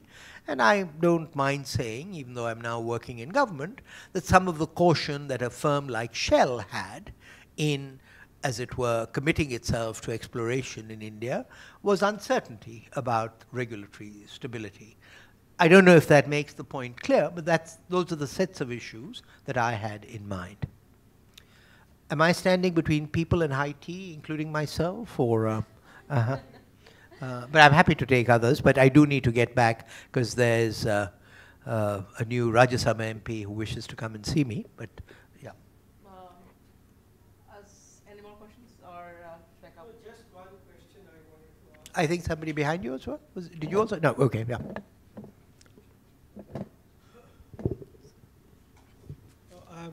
Thank you. I think the question that I have is, as you know, we have Mr. Udaybir Das as our visiting senior fellow, and I was having a discussion with him, and I think the point of discussion was that there are lot of numbers being thrown up in terms of the estimates of costs for each country, for the world as a whole. So who do we really believe? I think you, as you rightly mentioned, of course, there is this bifurcation between adaptation and mitigation. But is there, a firm estimate? I can understand that it is hard because, technology is evolving, and I think, the changes that are really likely to take place, it's hard to really pinpoint. But are there any firm estimates that one can really believe and how much this is going to cost? Just to bring the discussion to a close, if there are estimates, you should immediately distrust them. Okay? So, no, I mean, they are meant to, I say this as somebody who's not a veteran, but a product of the Shell scenario traditions.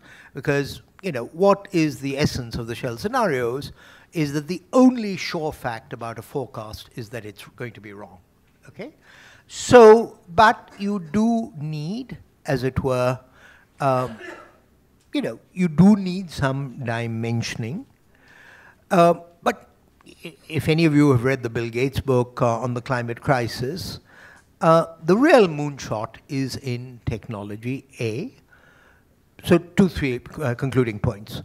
One, the Shell doctrine on this, which is slightly contrary to what I said originally, is that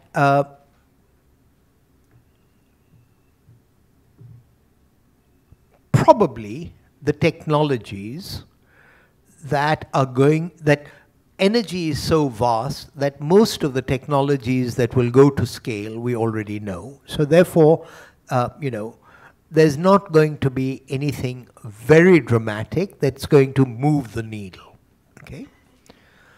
But the rate at which you go down the cost curves on those technologies is the big unknown, okay? And that's the bet that India is now making on green hydrogen, which is that, and we are where we are on thin film solar, or on essentially because Germany in particular invested 100 billion euro, as it were, through feed-in tariffs and all kinds of things, to bring, as it were, the experience and the cost curves down. It's another matter then that China, as it were, entered at scale, and so now, as it were, the solar panel industry is largely located in India, in China. So, to me, it's not a question of breakthrough technologies, but to use the Shell phrase, not breakthrough technologies, but technologies breaking through. The final point is, I'm old enough to remember when you know, atomic fission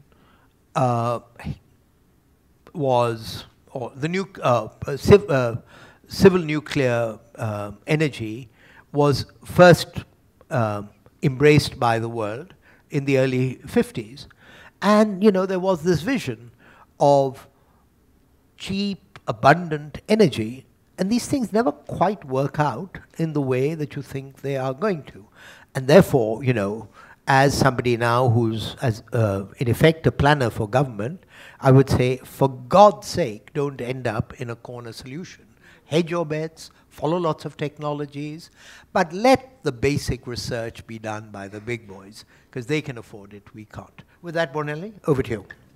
Thank you, sir. As usual, it's always a pleasure and learning process to listen to you.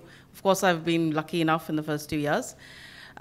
Without further ado, my colleague, Soumya Mathur, will give the vote of thanks, and thank you for a very, I could see how you were thinking through the process of a very complicated talk and dividing into simple pieces for the audience to understand. Thank you so much, Ms. Berger.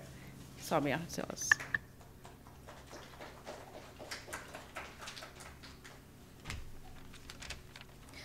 It was an invigorating discussion on building mission-driven state institutional capacities and creating right conditions for private sector for their capital, scale, energy, and dynamism.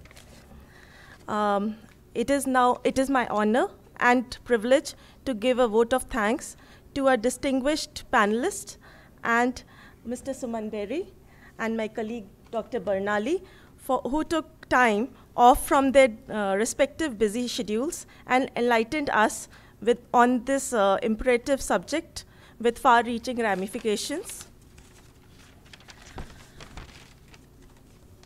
I would also like to express our deep gratitude to the DG of NCAER, Dr. Poonam Gupta, for her consistent support.